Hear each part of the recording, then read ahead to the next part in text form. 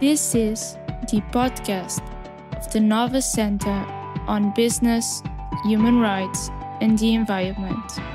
Welcome.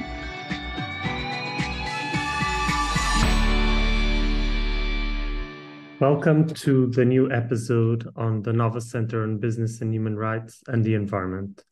My name is Luís Prata Castro, and I will be the research associate conducting this month's interview with Dr. Martin Smeltma and Dr. Daniel Schronfelder.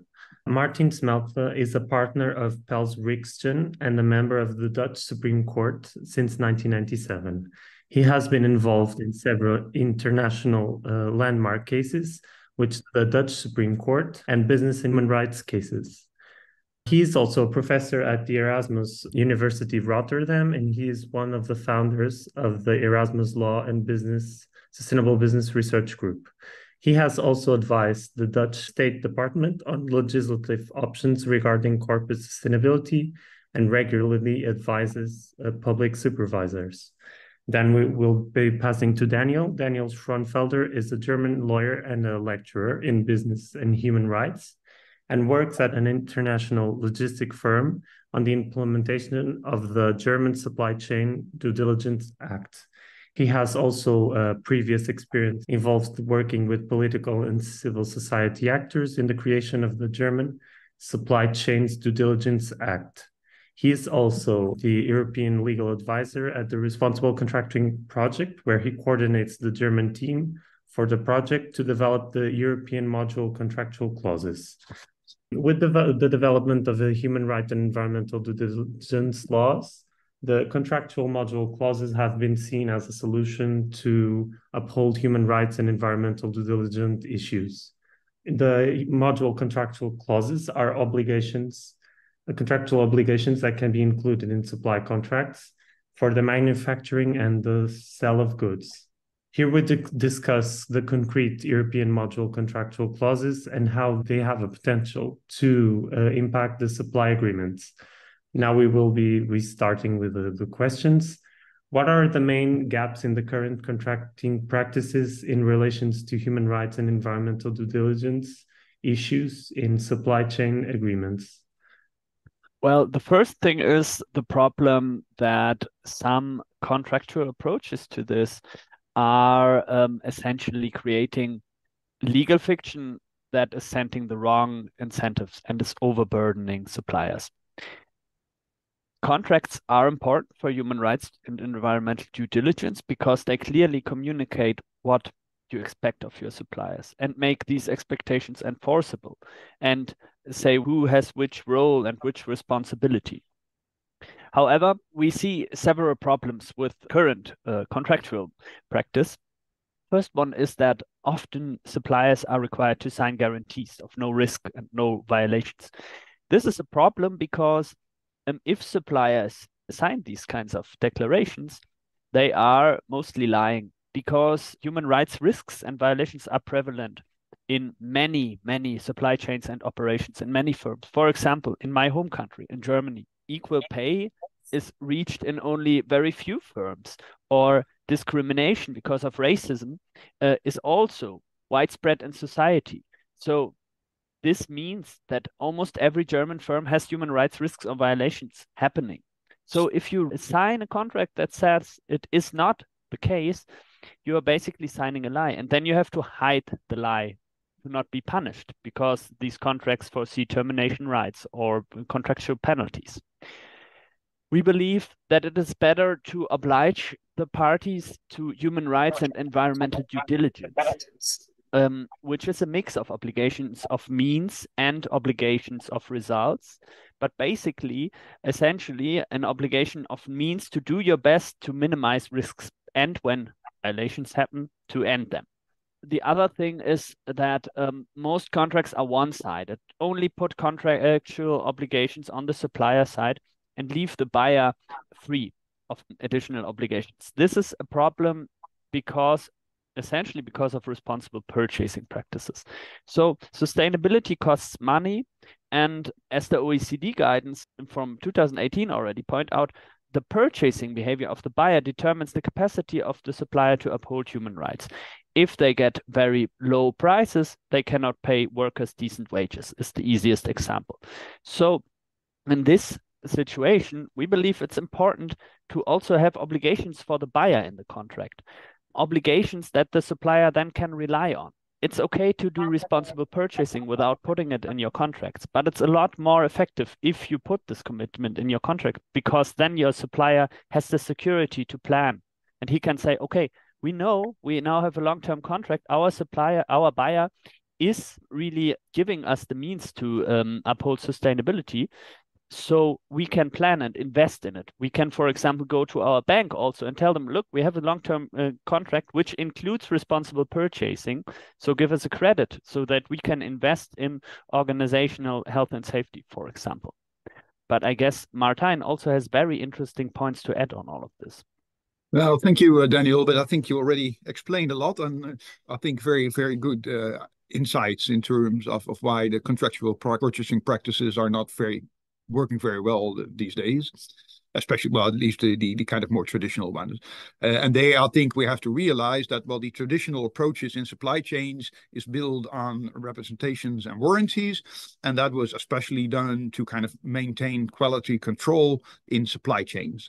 But of course, the big difference between quality control of goods and the business human rights and environmental issues we are discussing today is that, well, usually quality is more easily observable from goods than, for example, child labor or forced labor issues.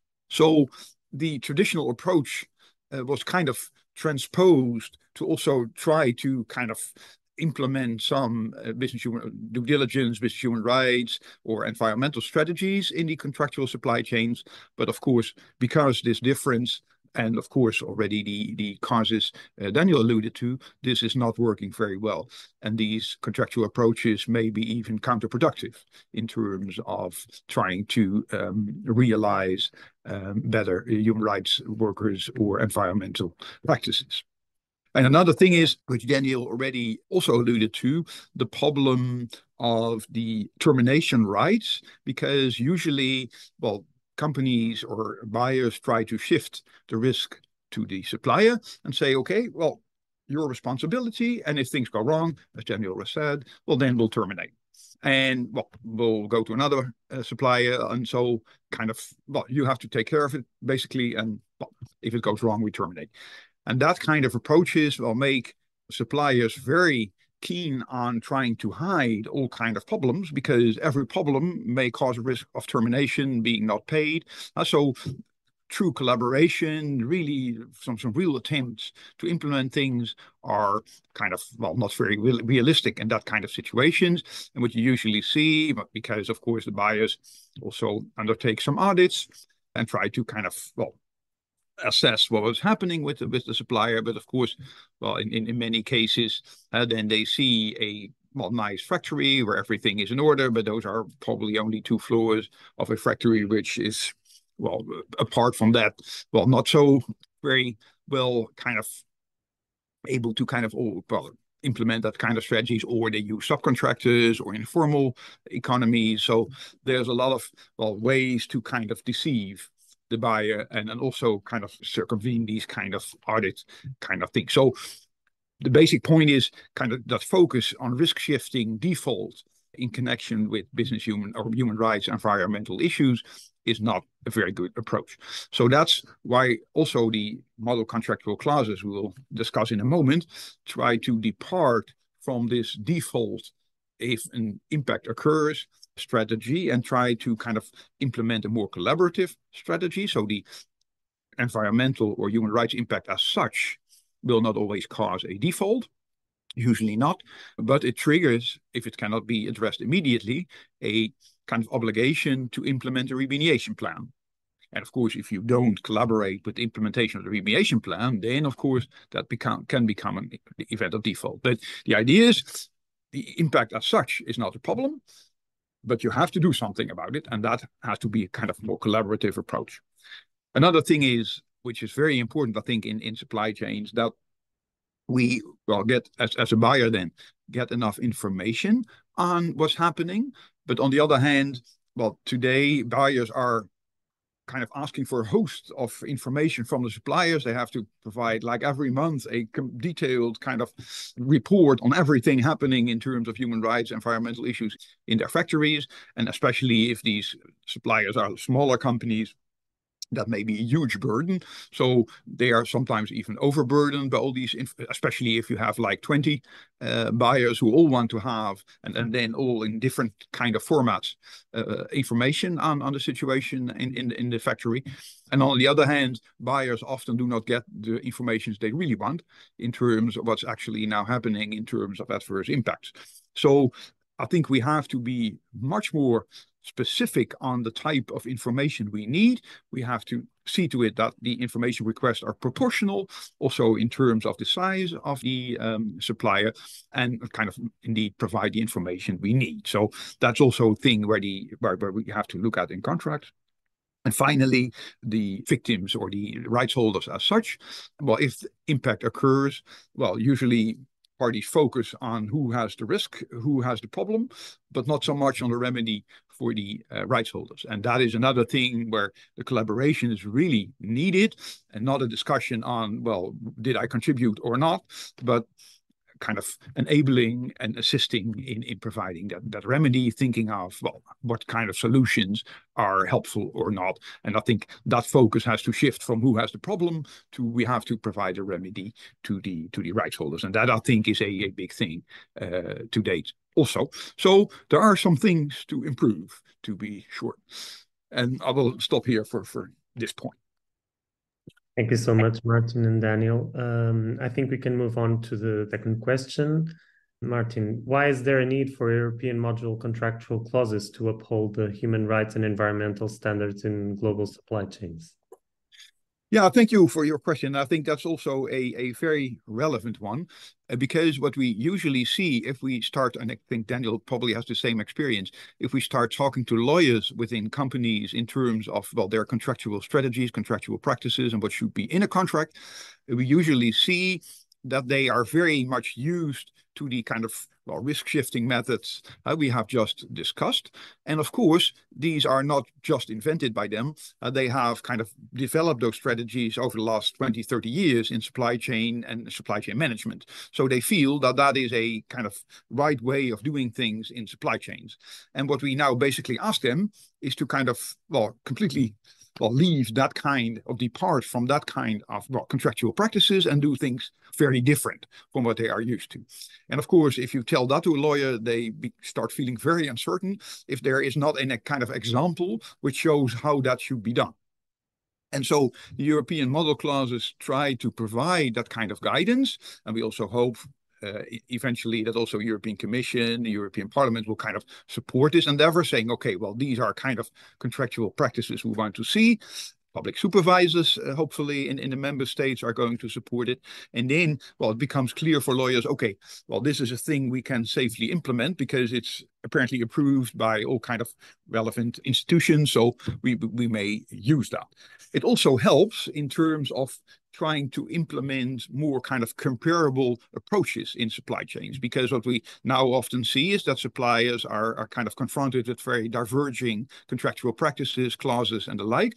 And well, if more buyers start to use this kind of model clauses, well, that also creates a level playing field between the buyers, but also in connection with what the suppliers may expect. And that may also, well, incentivize uptake by suppliers, because if everybody asking for the same thing, well, then it's easier to do than when everybody asks something different. So there, I think it's also important.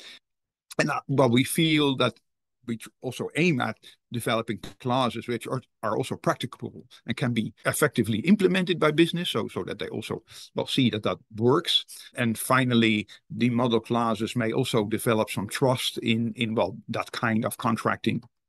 And also in terms of uptake, where, well, these model clauses are supported, are become a kind of usage in trade in terms of, well, that's the kind of thing you should do.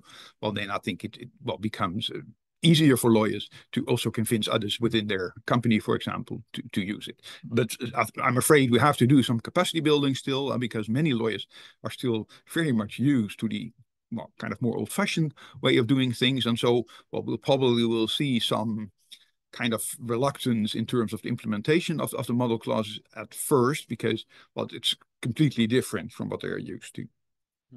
I want to add maybe one point on that. This is a whole new world we are entering. I mean, business and human rights experts with a lot of experience, like Martijn, would say, no, it is 2011. We had the Global Compact for years and so on. But for many others, unfortunately, it's a brave new world still, and they need guidance for this. Lawyers are right now in Germany large-scale consulting firms on this, and they have good legal expertise, but they are often not business human rights experts yet. And that's normal. And also, I want to highlight the model clauses can be also an educative resource, in the sense that I'm not saying that we have the perfect solution, but it's kind of our attempt to translate the BHR expertise that there is in the UNGPs, in the OECD guidance, and so on, and the practical experience into something concrete that lawyers can use, which of course will have to be improved also over time. Our EMCs, I'm sure of that, but it's kind of our offer to help lawyers navigate this complex new requirements. Thank you so much to both. How do the European Model Contractual Clauses relate to the 2023 OECD Guidelines for Responsible Business Conduct and the United Nations Guiding Principles on Business and Human Rights? I can start on that. First, there's a very good blog post on this by the Nova blog. Maybe it can be linked in the notes of this episode that lays out all the details. Basically, the OECD guidance already since 2018 and already since 2011 talked about these topics, not as concrete as we are now talking about them, but they established principles like not simply transferring obligations, also protecting the capacity via responsible purchasing of the supplier to be able to fulfill human rights and environmental obligations. So our principles, our ideas are very much in line with that, what the OECD guidelines and guidance require. They are also recognized in the guidelines as an important tool, contracts and purchasing practices. So you can kind of see the relationship between the OECD guidelines, guidance, and our contracts, as we are concretizing some of their principles and making them implementable directly in contracts. Yeah, maybe to add to that, in connection with the UNGPs, of course, the kind of same expectations exist as under the OECD guidelines. So, we also try to kind of have a look at these UNGPs in terms of the model clauses.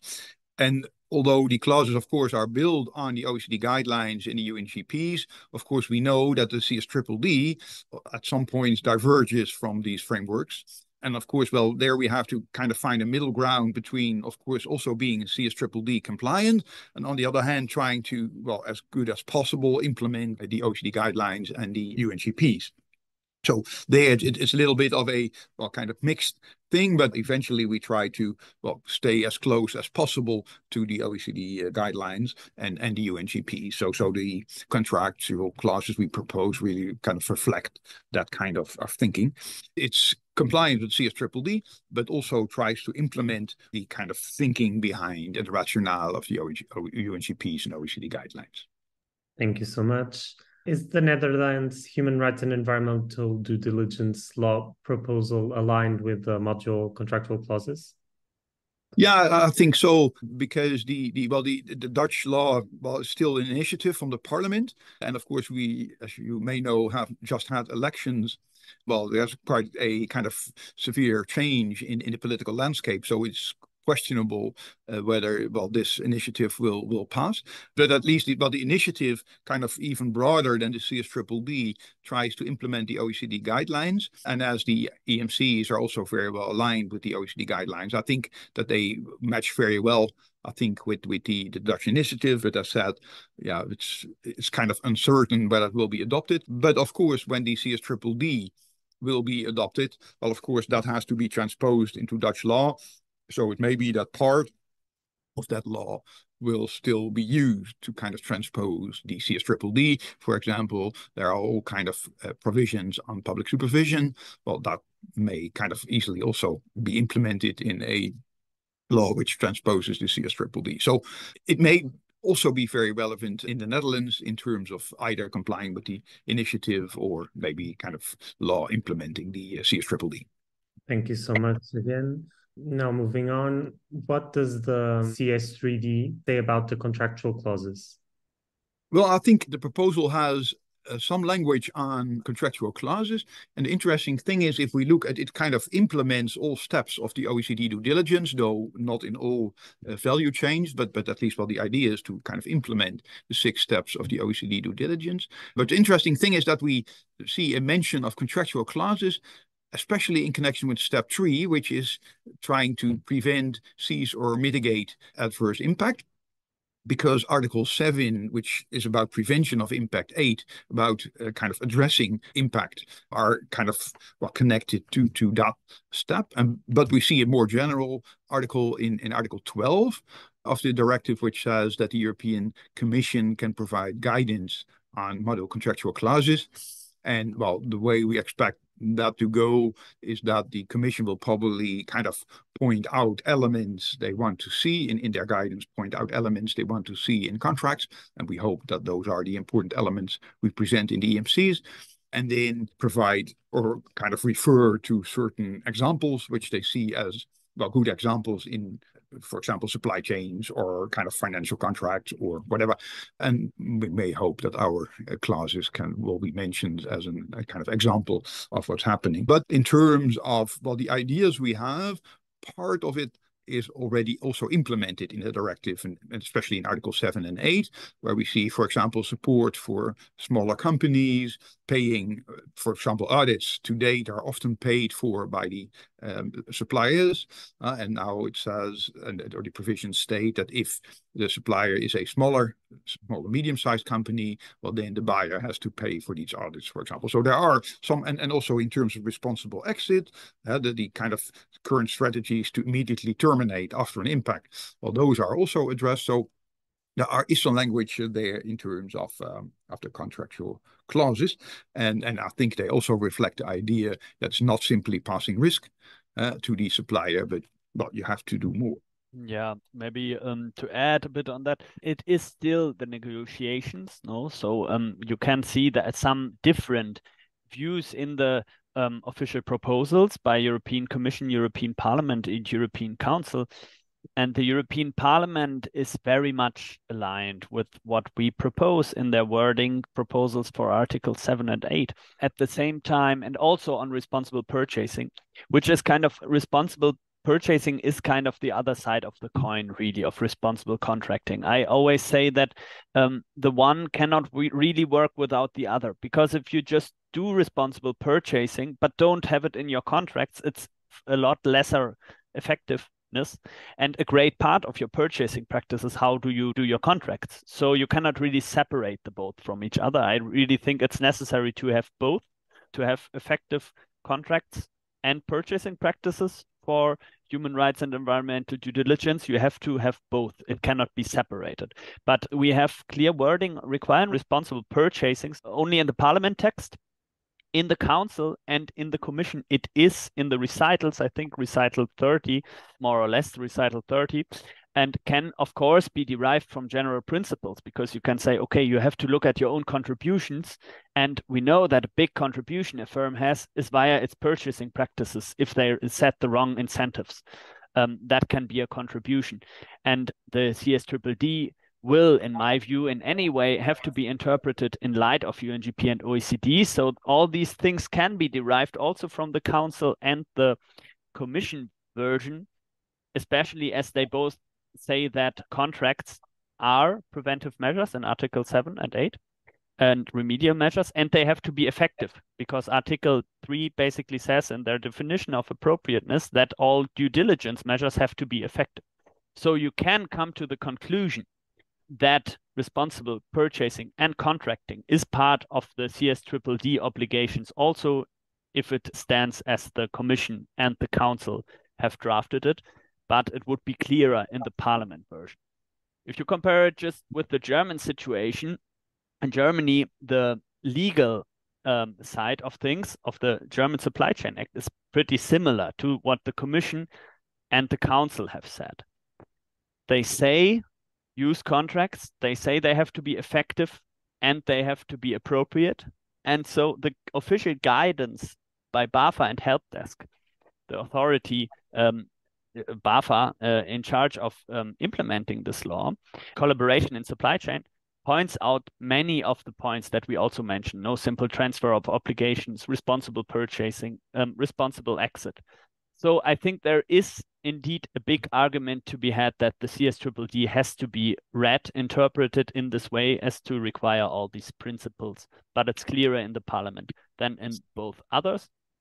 And you can see how there's one difference. I have to mention, in the German Act, we have a concrete obligation to responsible purchasing. So this kind of, in comparison with European Commission and Council version, strengthens the point further.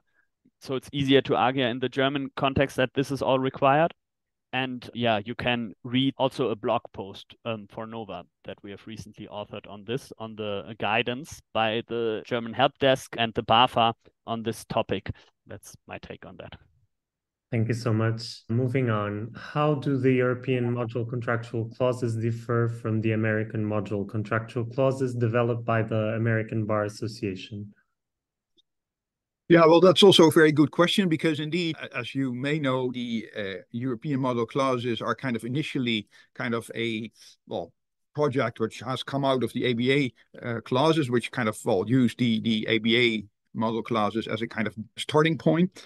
Though in the process of drafting the EMCs, we see that it's, well, kind of now gradually also departs from what the ABA has done. And there, I think we have to bear in mind that the American project was part of the business law section of the ABA. So a lot of, well, business influence, and where, of course, there have been many kind of negotiations in terms of, on the one side, the business interests with the kind of traditional contracting practices, and on the other hand, the kind of line of thinking where we kind of realize that the current practices are not working very well in terms of compliance with business human rights or human rights requirements. So, well, things had to change, and everybody kind of saw that, but it was still a little bit of a compromise between, well, the business interests and the current practices, and starting to move towards more responsible contracting. But I think it has only implemented the kind of contractual, well, more responsible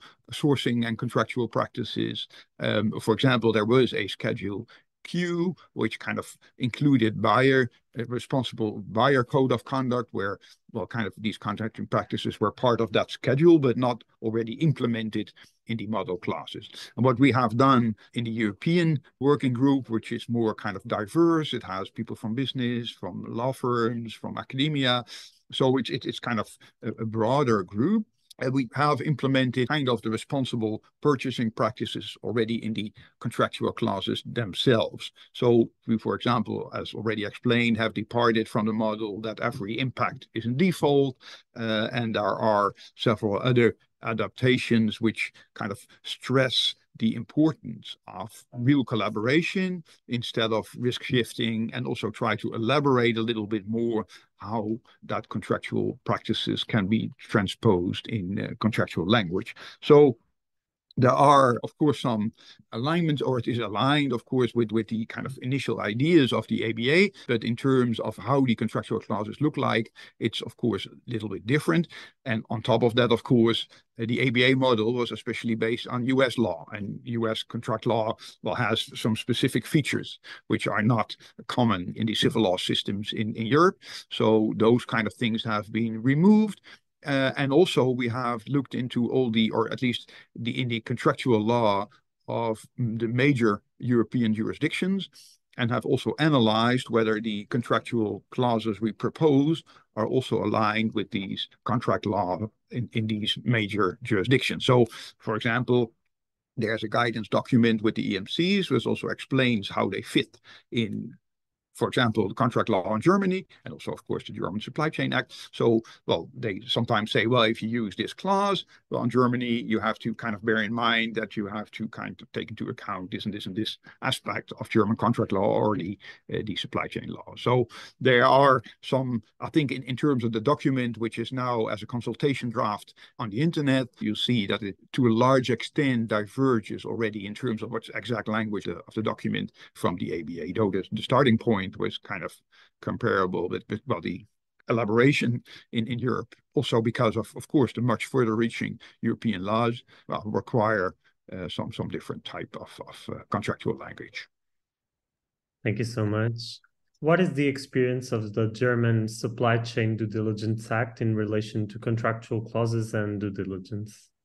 Thanks for the question. Well, there is really a lot now happening. No, I mean, if you have to imagine, it's a whole new world for BHR. No, in Germany, companies are generally taking this very seriously, all the German Supply Chain Act requirements, and are really busy now implementing, inventing new contract clauses, no procedures. It's very interesting to be here. On the contract side and the purchasing practices side, I have to say that the experience is mixed. If we look at responsible contracting, I mean, yes, all the firms are changing their contracts right now and putting in human rights clauses. That's happening across all the business sectors.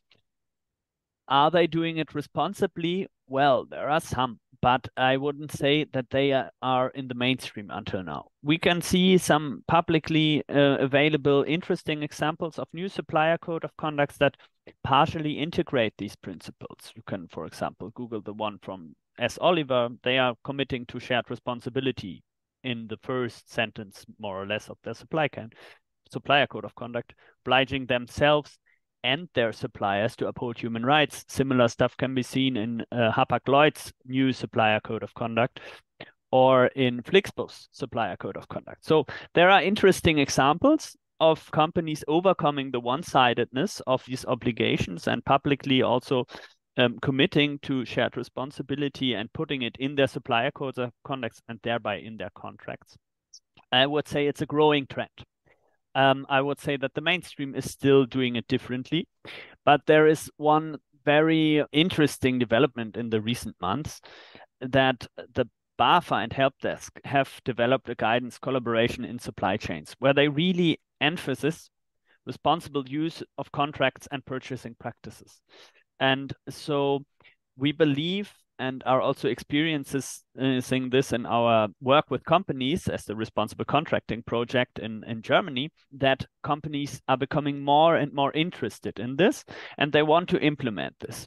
Sometimes they are scared because they also say, oh, but this is giving the supplier new rights. Now I have more risks. Do I have more risks now? And we tell them, no, we don't believe so in the end because yes, your supplier has new levers, so to say, and you could see this as new risks in your business relationship. But at the same time, you are building a more resilient and trustful and realistic business relationship with your supplier, and you are better equipped to meet the legal requirements under the German Supply Chain Act.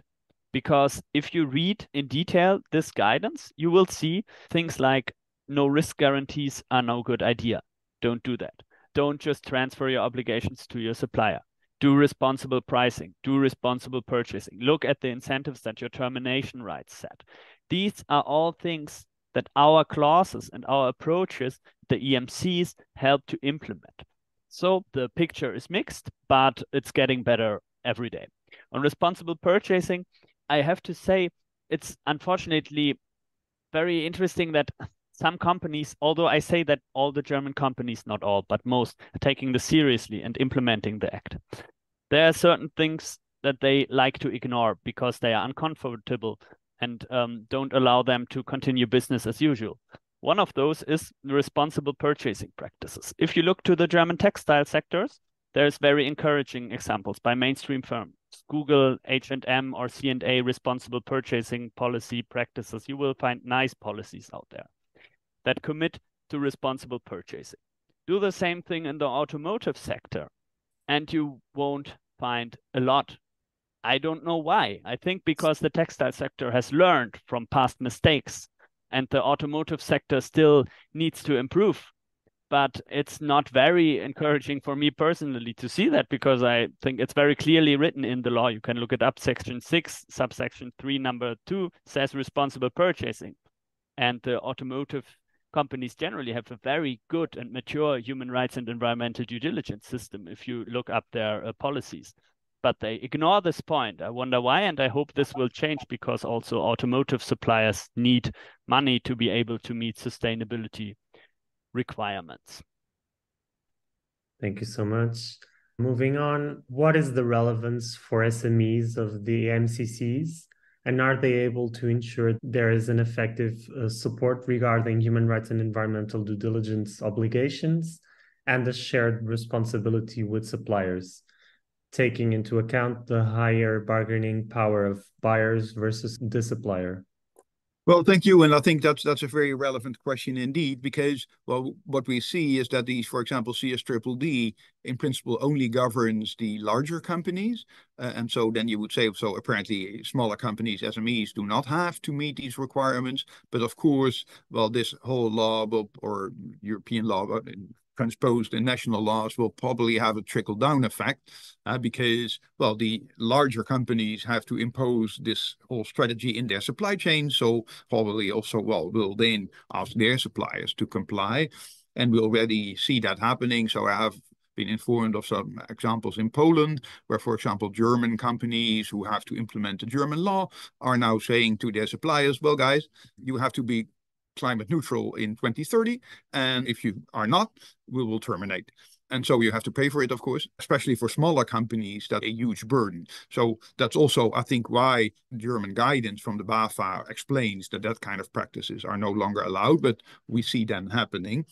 Though, of course, we have to realize that not always buyers have as much bargaining power as, for example, in automotive or garment industry, for example, in electronics and some other sectors, their leverage and their bargaining power is much less. So then it's for them also harder to impose that kind of strategies on their suppliers. Though, of course, we feel that if the supplier has the bargaining power, then it's the other way around. The supplier should not impose these kind of, at least favorable provisions for the supplier on the buyer, if that would kind of then hamper human rights or environmental compliance. So it's kind of both ways, so to say.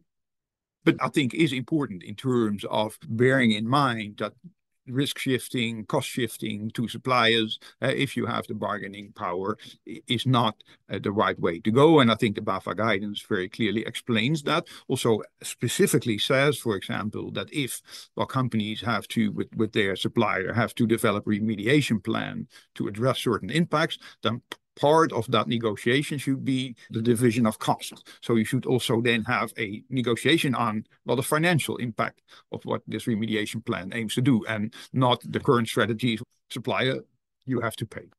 So I think that really helps, and that are kind of important things to bear in mind when negotiating with the smaller companies.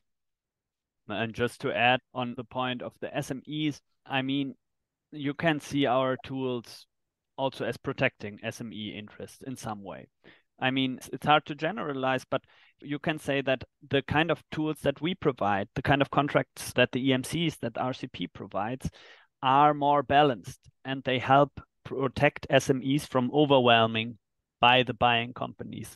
We cannot say that SMEs are excluded from responsibilities. Of course, they have responsibilities for human rights and are a crucial part for a buying company also, and for an SME themselves in their supply chains, ensure human rights are respected, or not ensure, but try their best that human rights are respected. And there are SMEs that are doing this very well. I mean, this is very interesting. I have a very interesting conversation with a small textiles company some weeks ago. The name is Hakro, and this is also public. You can find it on the internet. And they really do good responsible purchasing with their suppliers, which is very interesting. It's a small firm, and they do take this stuff very seriously. And they say, we don't have so many suppliers, so we have a very good relationship with them, and we do our best to share the burden with them. So SMEs can do their part, but they should not be overwhelmed. And this is what our clauses are also about. because here SME protection aligns with human rights effectiveness, which I think is brilliant. Martin and Daniel, thank you so much for this episode, and thank you all for listening and keeping up with the Nova Center on Business and Human Rights podcast.